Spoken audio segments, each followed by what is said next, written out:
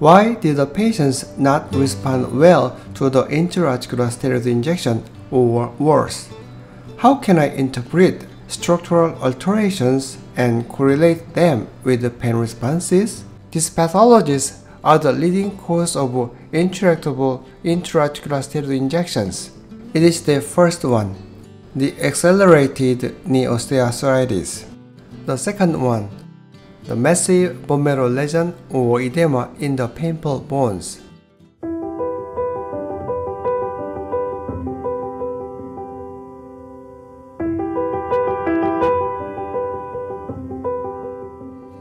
Painful knee osteoarthritis is one of the most common musculoskeletal diseases. Among the non-surgical management of osteoarthritis, intra-articular steroid injections are commonly performed in many clinics to relieve acute pain. But the intra-articular steroid injection has been criticized by many researchers for its possibility for cartilage loss and long-term detrimental effects. Its issue has been a big headache for pain interventionists. It causes many doctors to be reluctant to use intra-articular steroids. So, we should make a careful decision-making of intra-articular steroids. Even if it cannot change the medium to long-term prognosis, to justify the usage of steroids, it should reduce significant relief of severe pain for at least a short-term period. But things are not always turn out as you expected. Sometimes the patients would experience worsening pain after the procedures. Let me show one example. The patient has experienced severe knee pain for 2 months. Simple X-ray shows merely grade 2 degenerative osteoarthritis, but unfortunately, the conservative oral medication did not relieve the pain. The ultrasound scan showed grade 3 bulging out of medial meniscus out of 4 grades in my grading scale.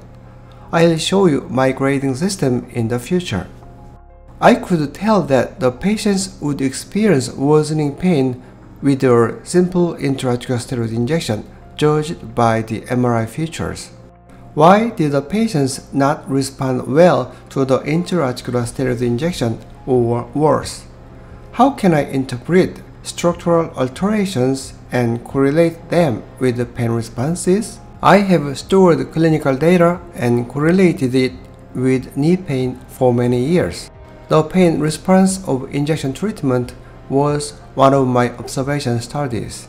I think the MRI answered the questions well. I want to discuss why intra-articular steroid is not always effective in chronic knee pain. I will not discuss two apparent facts.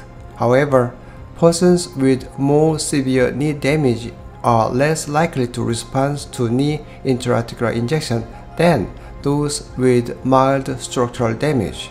Baseline knee pain, Harvard nose, varus alignment, high serum hyaluronic acid, and tumor necrosis factor alpha are associated with knee osteoarthritis progression. Let me talk about my clinical observation. What kind of pathology did not respond well to the intra-articular steroid injection? It is the first one, the accelerated knee osteoarthritis. Osteoarthritis is generally a slowly progressive disorder. However, at least 1 in 7 people with incident knee osteoarthritis develop an abrupt progression to advanced stage radiographic disease within 12 months. It is one of the abruptly progressing cases. He has experienced right knee pain for only 3 months and received oral medication in the orthopedic clinic. The X-ray looks normal or early change of osteoarthritis. It is a coronal T2 weighted MR image 3 months after onset of pain. It already shows massive destruction of medial meniscus, diffuse hyaline cartilage defect in the medial femoral and tibial condyle, and bone marrow edema in the medial femoral and tibial condyle. It would help if you prepared for the possibility of accelerated osteoarthritis before the procedure. You may prefer the answer if you have tried intra-articular steroid injection without good results. If not, the patients blame steroids as a cause of rapid progression of knee osteoarthritis. The patients may bring this reference to sue you. I want to talk about accelerated osteoarthritis more. It shows rapid articular cartilage loss, larger bone marrow lesions, and effusion synovitis, more meniscal pathology than adults with typical knee osteoarthritis. In addition, increased joint symptom with a new joint trauma history with a destabilizing meniscus tear may develop accelerated knee osteoarthritis. Your patients will complain about the worst of disease in the early looking osteoarthritis. So, it would be best if you warned of possibility in advance. The second one, the massive bone marrow lesion or edema in the painful bones. Typical diffuse bone marrow lesion is intractable to intra-articular steroid injection. It is also refractory to an anterior injection when the pain is in the medial tibial region. MRI of bone marrow lesion demonstrates a region of subcondylar bone with hyper-intense marrow signal on T2 weighted images. In histopathology, these lesions correlate with trabecular bones microdamage. With or without insufficient stress fracture, spontaneous osteonecrosis looks like massive bone marrow lesions.